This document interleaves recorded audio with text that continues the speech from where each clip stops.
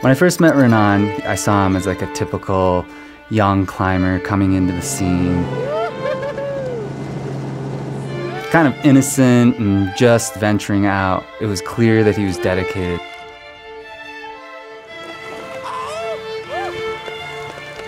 Clearly he had a drive to live kind of an unconventional lifestyle.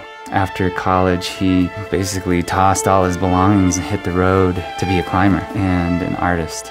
You know, pretty recently, I saw his art for the first time, and then it all came together. I mean, this art just grabbed me. Renan is this ascetic. He's this very quiet, contemplative artist, and his two forms of expression that I know about are with a brush and a pen or on the rock. Years ago, I saw this clip of him free soloing lightning bolt cracks on site, I think.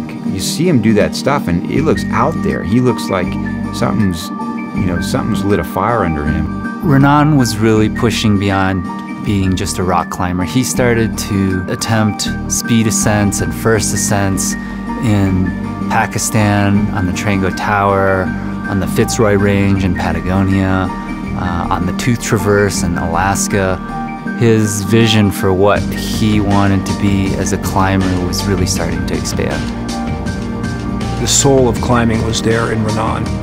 This kid was really sharp, had spent some time in Nepal, spoke Nepali, really even-keeled, was an artist.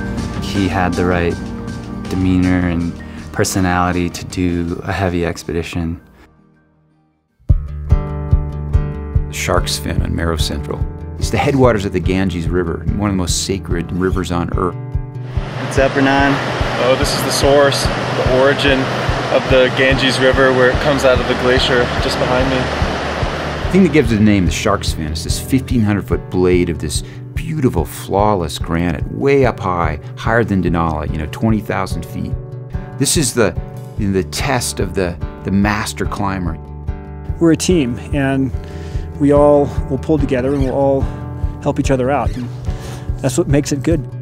We've checked on our equipment, we know our gear's good, and now we just have to go do it.